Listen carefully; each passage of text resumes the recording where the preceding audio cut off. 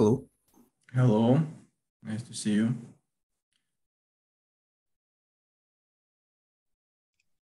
Good afternoon. Good afternoon. Hello, guys, nice to see you. How are you doing?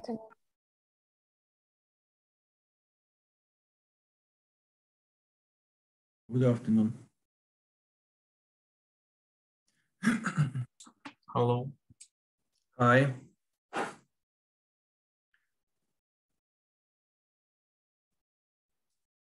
Hello, everyone. Okay. So last time we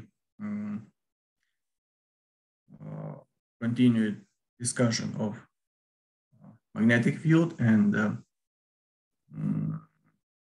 today we are going to make one step forward and introduce and look for some possibilities for applications of two very important laws, Faraday's and Lenz's laws, which tell us something about possible creation of electromotive force, which is formed not by some charge distribution, but by changing magnetic field in time.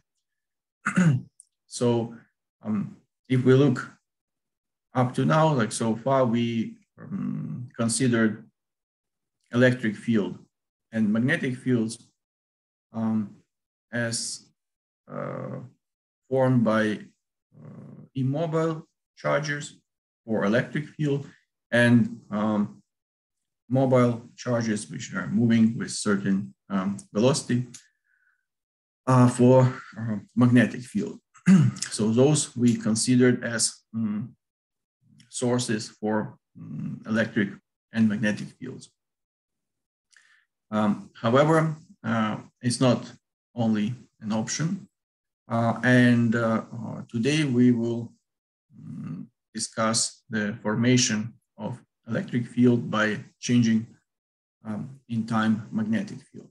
So that is actually the key relationship which comes out from Lorentz, from Faraday law. And actually has quite long standing consequences, which we will deal in the future. Also, this fact of creation of electric field by changing in time magnetic field has found really very broad practical application in different devices. And we will also try to discuss some of them. So let me probably first share my screen.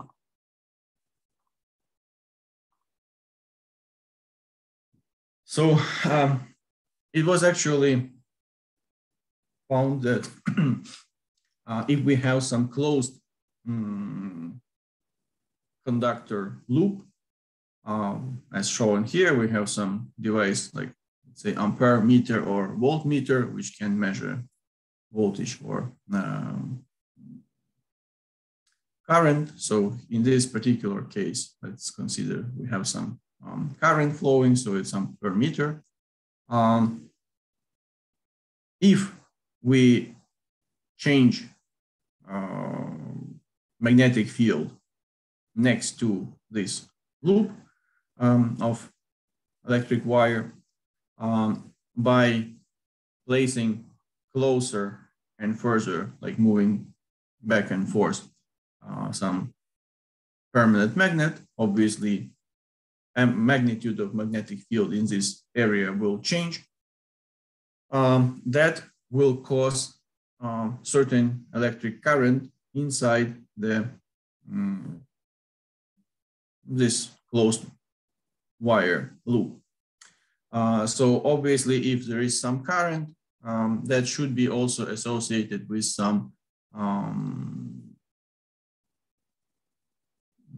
electromotive force because we need to create internal electric field inside this wire in order to move mobile charges available in the conductor in order to transport charge and create electric current.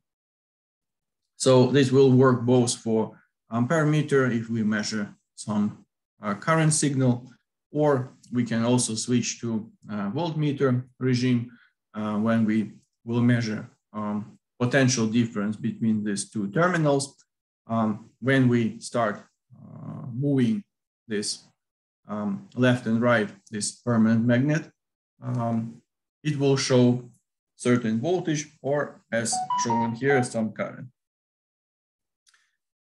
What is interesting that depends on the direction of this permanent magnet motion, either it comes closer, so magnetic field increases, or it goes further, magnetic field decreases. The sign of potential difference between these terminals or the direction of electric current as shown here will change. So on this we will focus a little bit later when we introduce Lenz's law. But what is important to highlight that if we don't move with this permanent magnet and magnetic field remains constant in this area of the wire loop, nothing happens. So we don't have any signal, which means that actually what creates this electromotive force and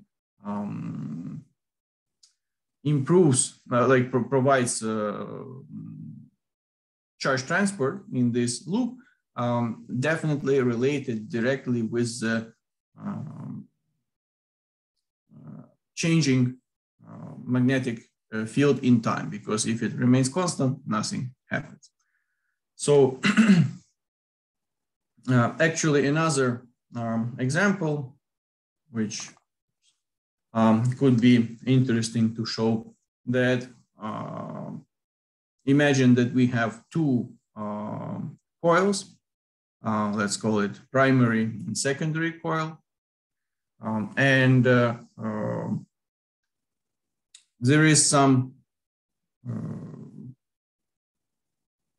iron core which is used as some construction over which we create these turns of wires in order to form the coil. So it is necessary to underline that we consider isolated wires, so they are electrically decoupled. There is no connection between these two coils. And when this electric circuit connected to the battery is open, there is no signal. If we turn on this battery, some current starts to flow through the primary coil. So it changes from 0 to some value, which is determined by electromotive force of battery divided by resistance of this primary coil. So it's some very fast process of increase of current once we turn on the battery. And what is interesting, that regardless of being electrically decoupled, in secondary coils there will be some electromotive force generated, and also will be some current flowing through this circuit. Depends what we connect, either voltmeter or ampere meter. So by the way, do you remember what is the key difference between voltmeter and ampere meter?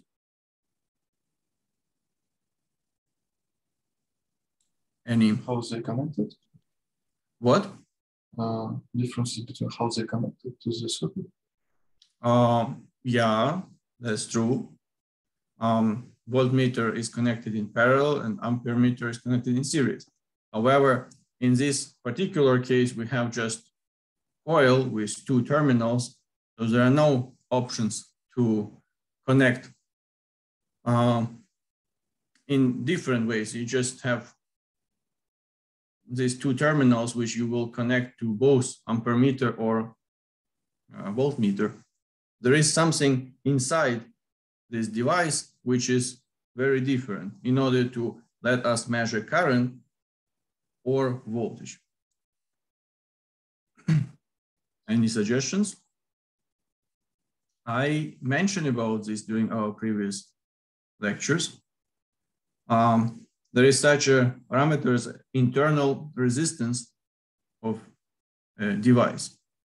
So if we want to measure current, means we don't want to disturb electric circuit with adding some additional resistance. Since we connect ampermeter in series in order to measure electric current, we want to keep total resistance of the electric circuit unchanged. And that means that internal resistance of ampermeter should be very small, or much smaller than resistance of the electric circuit which we measure. In the case of voltmeter, that's different. We want to measure voltage drop.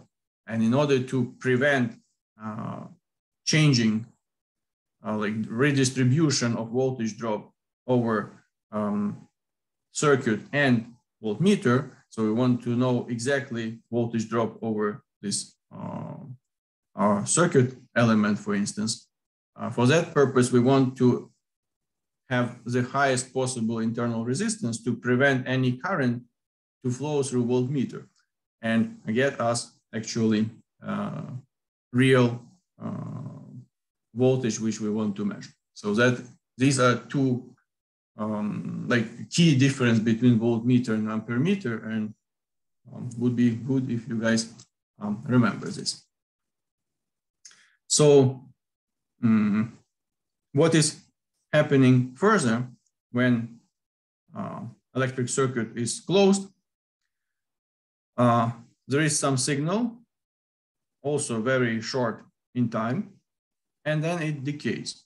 So when current, like DC, not changing in time, current flowing through this primary coil, nothing is going on. The circuit doesn't show any current or voltage of this secondary coil. However, if we turn off this circuit, then here we will have very fast decay of electric current, and that will cause change of magnetic field which it creates. It's kind of a solenoid, this coil. So that change of magnetic field will be causing some electromotive force and current in the secondary coil in opposite direction. Also quite shortly, until there is no current in primary coil. There is no current in primary coil, no change of magnetic field in time, means in the secondary coil, there will be also no electromotive force or any signal. So this is kind of qualitative description of Faraday's law, Faraday's effect of induced electromotive force by changing magnetic field in time. And now let us switch to slides where we can write, and we will go for some quantitative description. Okay, so we said that this induced electromotive force is caused by changing magnetic field. However, if we want to give some quantitative value for this induced electromotive force, epsilon, there is such an equation which actually states, describes this Faraday's law. We introduced last time such parameter as flux of magnetic field. So we remember that flux of magnetic field depends on the area of the loop of the some frame which we consider and magnitude of magnetic field. If we deal with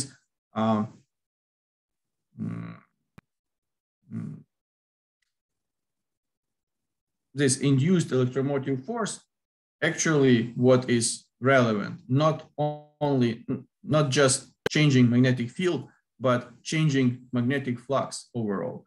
And it will look like this. We need to put minus. This minus comes a bit later explanation from Lenz's law. So we will discuss this in more details. And here we have first derivative of magnetic field flux over time.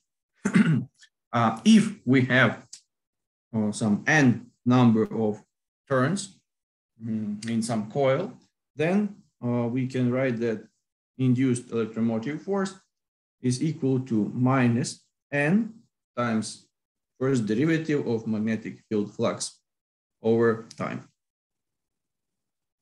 So let us consider this change of magnetic field flux over time. If we consider some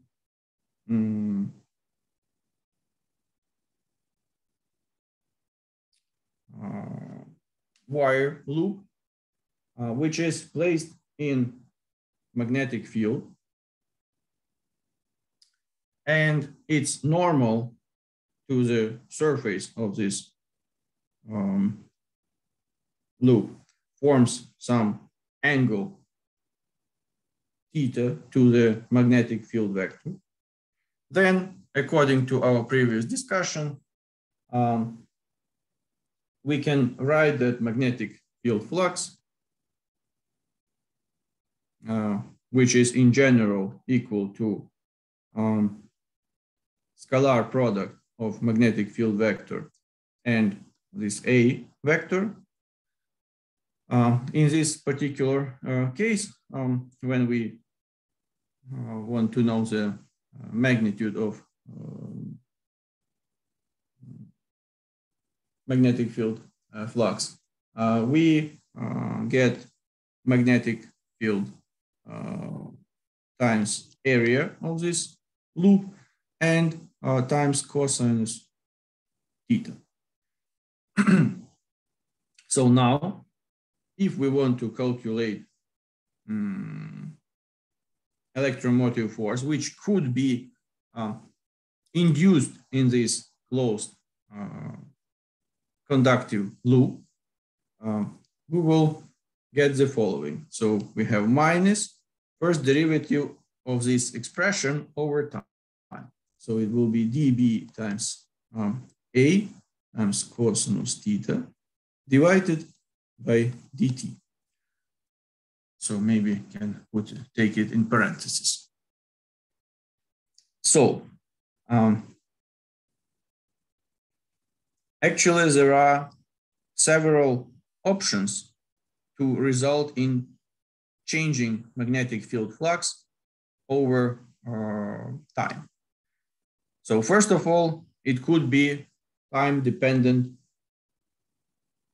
magnetic field. So magnetic field can change over time.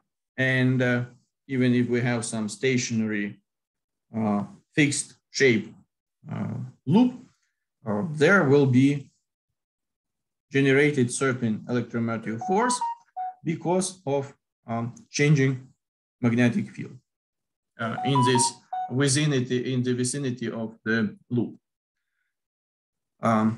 Also, what can happen? The area of the loop can change. So imagine that we move up or down this one side of the loop. Let's say in this case we can move down. So we will kind of reduce the area of the loop. That will cause changing magnetic field flux. And if we have time-dependent area of the loop, that will also contribute to the induced electromotive force.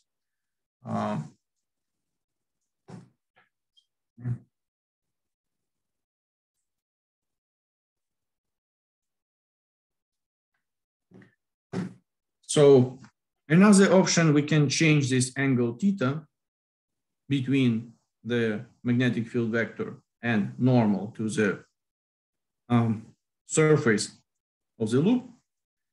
So if theta also becomes time dependent, we will get some induced electromotive force.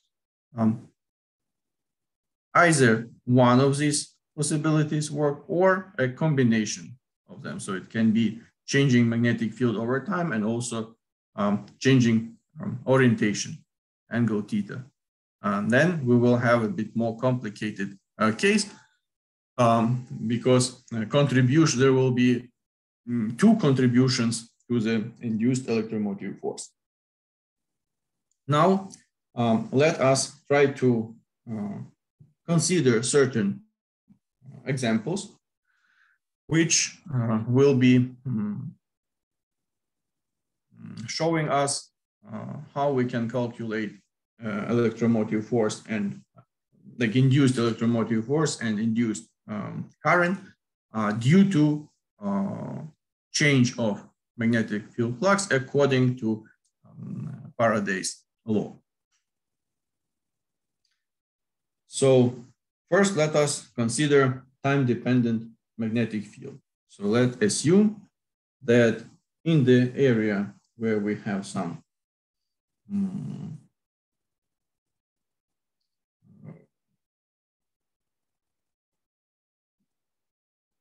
current loop, like wire loop. Oops, it doesn't right.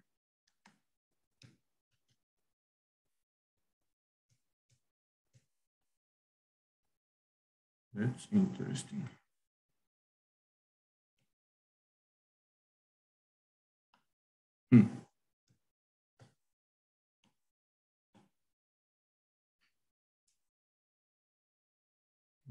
Sorry for this. Looks like my pen is discharged. That's not good. Oh, wait, maybe not.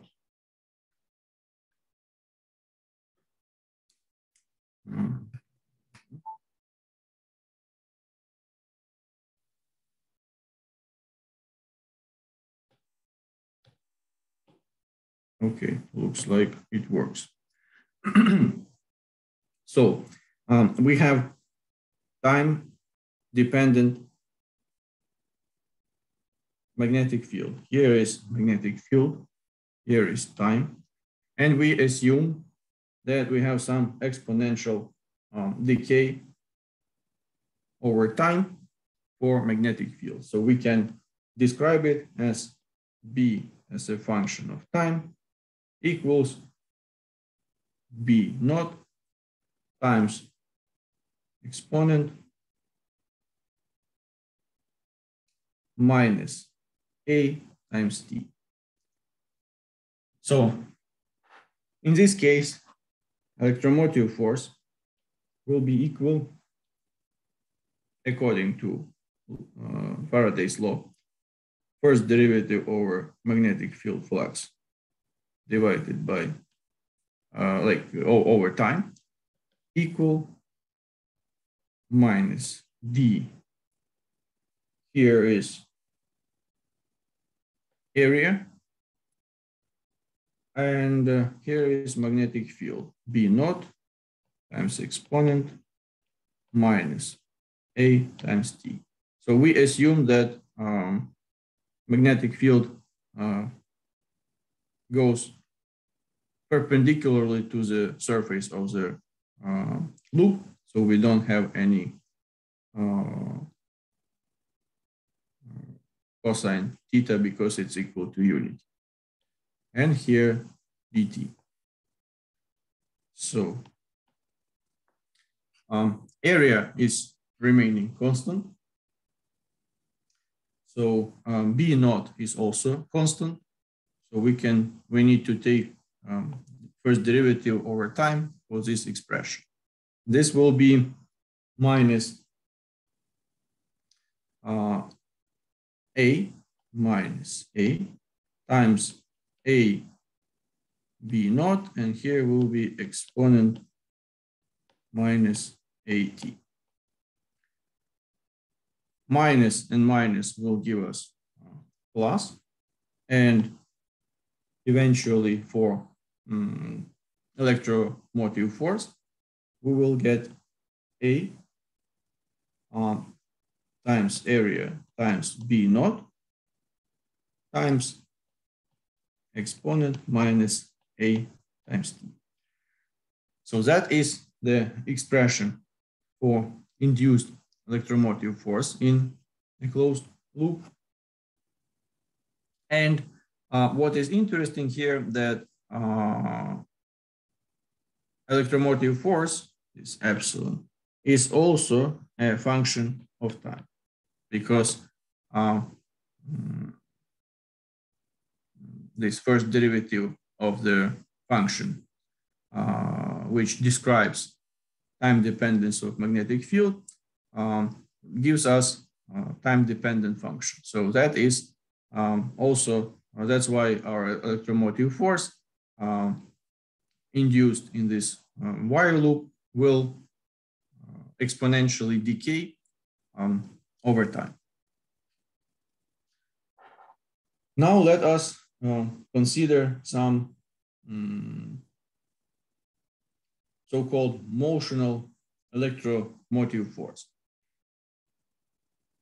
So assume such a system. We have a straight conductor, external magnetic field with magnetic field lines going into the plane of our sketch here.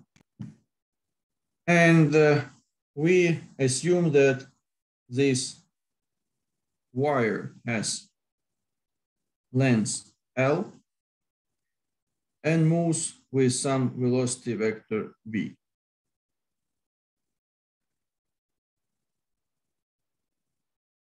We know that in a metal conductor, there are mobile charge carriers electrons, which are negatively charged. So negatively charged electron moves inside this metal conductor together with it. If we have mobile charges in external magnetic field, obviously there will be some magnetic force acting on them. So let's say this is our magnetic force. And if there is some magnetic force acting on mobile electrons in this conductor, they will kind of tend to accumulate closer to the, in this particular case, closer to the bottom part of the straight conductor. So we will have some excessive negative charge at the bottom of this conductor. If we have some excessive charge at the bottom, in order to remain electrically neutral as it was before, we should have the same but opposite in sign positive charge at the top edge of the conductor. So why it happens? Because if we kind of shift a little bit density of electrons towards the bottom edge, on the opposite edge, there should be some uncompensated space charge of positively charged ions fixed in the crystalline lattice of the metal conductor. So initially electrons are uniformly distributed all over the conductor. That's why they compensate this charge. However, if they are partially shifted from like towards some edge of the conductor, the other edge lacks electrons, and there is some excessive positive charge. So if we have this situation when different edges of conductor are charged in a different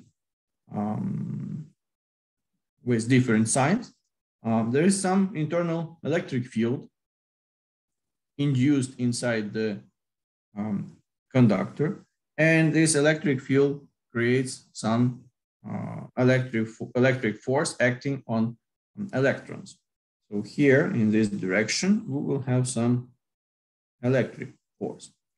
And on the steady state condition, there will be some equilibrium. So this electric force will increase, electric field and thus electric force will increase until that moment of time when there will be a balance. Means that electric force will be equal to magnetic force by magnitude, because they are pointed towards different opposite edges of the semiconductor, of the metal conductor.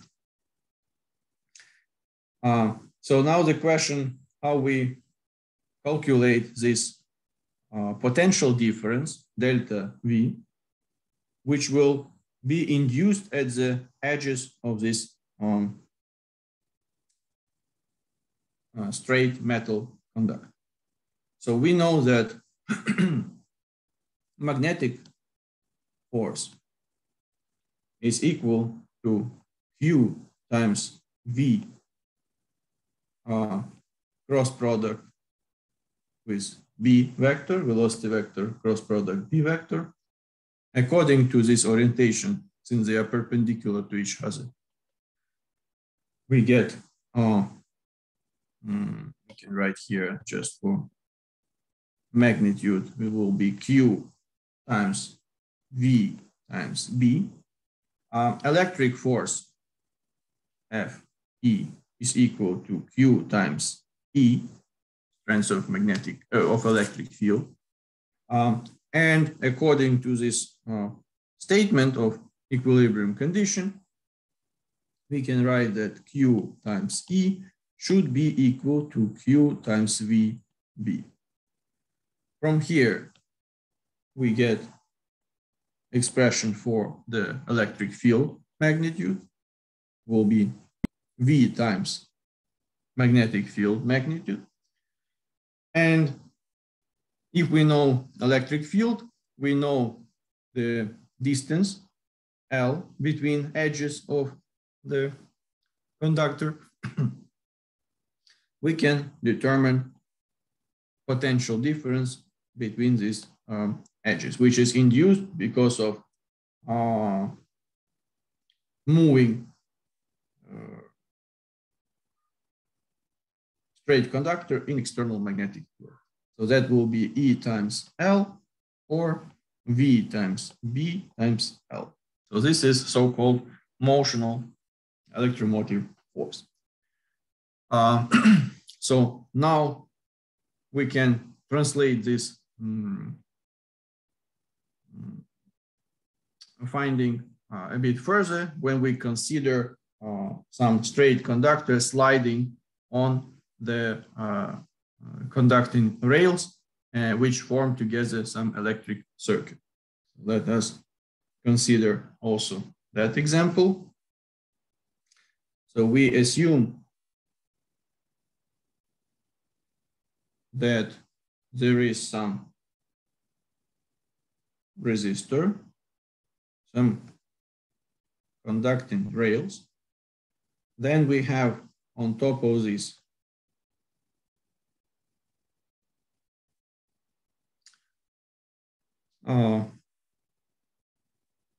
some straight conductor. And we have also external magnetic field, which goes into the plane of the image, like perpendicularly to the plane of the image. So if we apply some external force, let's call it F applied, to this sliding without any friction metal rod between these rails, then the metal rod will start to slide to the right. And that will cause change of the area of this loop, will induce certain electromotive force, and will create some electric current flowing through this circuit. So we know that, let's put it here, this axis X, and define position of this rod as X, and this is 0 origin. So magnetic field flux FB through this current loop will be given by B, magnitude of magnetic field, times L, which is the length of the like distance between these rails, times L, and times X, which is position of the sliding metal rod. So electromotive force will be defined as dFB over dt. So that will be minus dBLX over dx. Sorry, not dx, it's dt. dt. Here, B and L are constant. They don't change over time. There is only one variable, X, because this metal rod is sliding. So we will have B minus B times L dx over dt. And this is equal to minus BL. First derivative of position over time is speed. So that is the electromotive force, which is similar to what we derived previously. And now the electric current, which will flow through the circuit, will be given by absolute value of this electromotive force divided by the resistance of the electric circuit. Here we have resistor R. So we can write that it is equal to B times L V divided by R. Another interesting parameter which is related to this circuit is actually power. So power can be expressed either by power which is delivered to the moving like sliding metal rod by external applied force. So we remember that work is force times displacement, and power is force times speed. So applied times speed. And obviously, if there is some electric current in this circuit, there will be some magnetic force acting on the conductor with current. It will be FB. It will be in opposite direction to external force, and they will compensate each other under steady condition. So magnetic force FB, which acts on a conductor with electric current in external magnetic field, will be equal to I times L, length of the conductor, times B, magnetic field. So instead of applied force, we can put magnetic force, because we are dealing with a steady state condition when forces are compensated and equal to, like, by magnitude to each other. So we can write here I times L times B. So that stands for this applied force. And we have speed. If we express now this current, because we know that it's not just some random current, it's induced current because of change of magnetic flux. So we have this equation for electric current, induced electric current. So if we substitute it here, we will get the following. So it will be B square times L square times V square divided by R. And B times L times V is actually this guy, and that is induced electromotive force. So that is equal to epsilon square divided by R. So we see that the mechanical work done by external force exerted on this sliding conducting wire will be equal to the electric power generated by this circuit because of change of magnetic field flux through the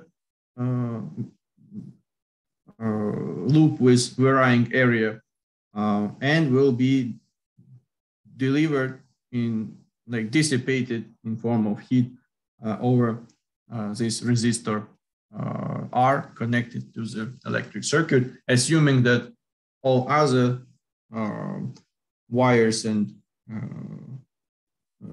like rails and conducting rod are, like, possess negligibly small electrical resistance. So now we consider different cases for induced electromotive force and current because of change of magnetic field flux. And we need to discuss a little bit about Lenz's law, which makes the following statement, that the induced current in a loop is always in the direction that creates a magnetic field, this induced magnetic field, that opposes the change in magnetic flux through the area which induced this current, so which was the origin of this induced electric current. And in order to discuss it in a bit more clear way, let's say, let me share with you my screen again. So,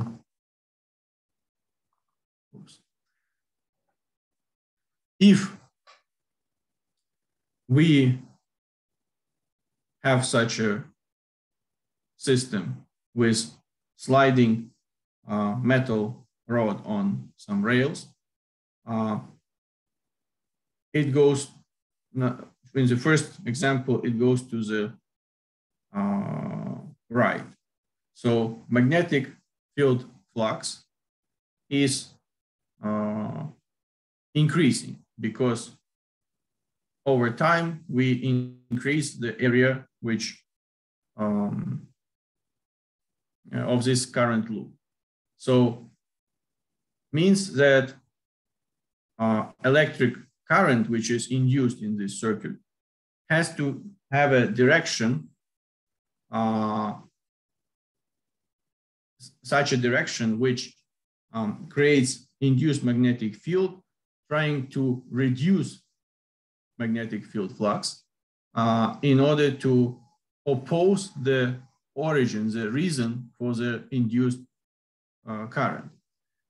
The origin is increased in magnetic field flux, so the direction of induced magnetic field should be in opposite way to the external magnetic field. Now we have magnetic field external, which goes perpendicularly into the plane of the image. So if we look here, this induced current will go counterclockwise, and with the right-hand rule, we will see that the induced magnetic field will be oriented in the opposite direction. So induced magnetic field vector will come out from the plane of the image. So if we reduce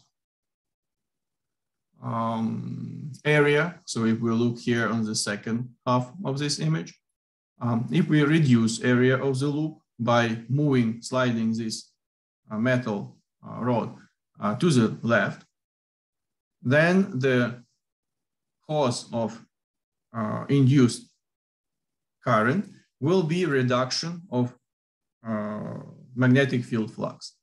So in this way, induced current should flow in that direction, which is here, the clockwise direction, that the induced magnetic field originated from this induced current coincide in direction with external magnetic field in order to oppose its reduction of the oppose the reduction of magnetic field. How it can oppose the reduction of magnetic field? It can increase magnitude of magnetic field. And in order to increase magnitude of magnetic field, the directions of external magnetic field should be the same as direction of induced magnetic field. So that's why in this case, we have clockwise direction of electric current. And if we consider that, what if there will be some opposite effect? Let us assume that when we move this sliding rod, conducting rod to the right, current flows clockwise instead of counterclockwise. So in that case, we move this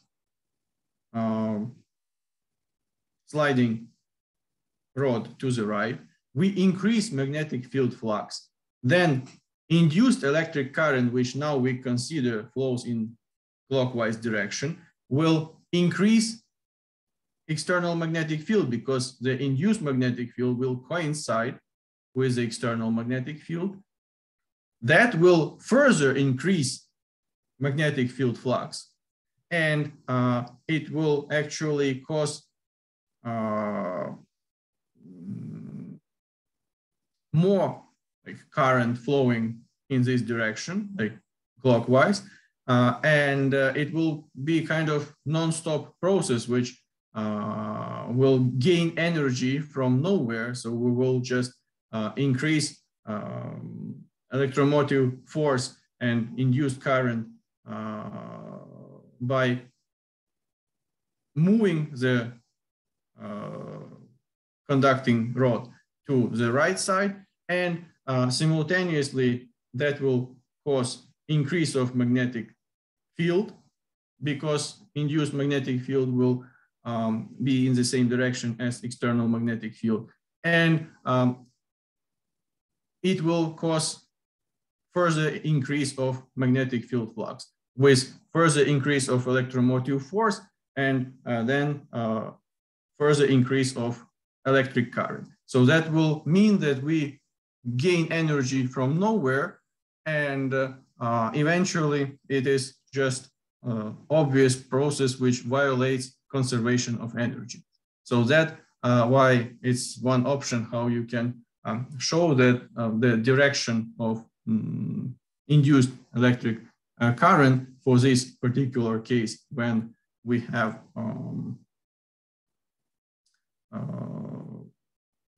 moving of this conducting rod to the right cannot, induced current cannot flow in the clockwise direction. That's why we have this minus in front of the equation for the induced electromotive force. We have minus dFB over dt. So that's why it shows that induced current creates magnetic field which always opposes the original change of magnetic field flux. It will be in that direction, which will either increase or decrease external magnetic field, depends either we increase or decrease magnetic field flux through the electric loop, which we consider. So that is the explanation of Lenz's law, which actually works like and tied very closely to the Faraday's law. They always are considered together because they are both included in one equation in the definition of induced electromotive force, which is equal to negative first derivative of magnetic field flux over time. So this is pretty much everything what I wanted to tell. You have questions, you are welcome. Let me stop sharing this. So we introduced today like explanation of Faraday's and Lenz's law, and considered several applications of Faraday's law. So yeah, Beck, you have a question, you are welcome. So as far as understood, this case is for the 90 degrees between the field current. Sure, this is in order to make it easier for understanding at this point. This is all for orientation perpendicular to the of magnetic field perpendicular to the plane of the loop. And would you tell where we should plug the cosinus or sinus in case if, for example, the field will be placed not perpendicular? Yeah, sure. So we will also discuss this a bit more in details next lesson. But if we take a look here at the beginning, so yes, this flux FB is given as the product of magnitude of magnetic field area and cosinus of this angle theta between the normal to the plane of the loop and external magnetic field. So if we have any angle between them, so obviously, for instance, let's say here, where we consider time-dependent magnetic field, we assume that magnetic field perpendicular to the plane. If not, then we need to multiply here also by cosinus theta between magnetic field vector and normal to the plane. If this theta angle orientation is constant, doesn't change over time, we can take it out from derivative as a constant. If it depends on time and let's say theta is some function of time, then we need to take a derivative of the product of two functions. There will be b as a function of time times cosinus theta as a function of time. We take a derivative of the product of two functions according to the rules for that, for taking derivatives for the product of two functions, and eventually get the result, which will give us the electromotive force as a function of time also. Well, okay. Thank you. You're welcome.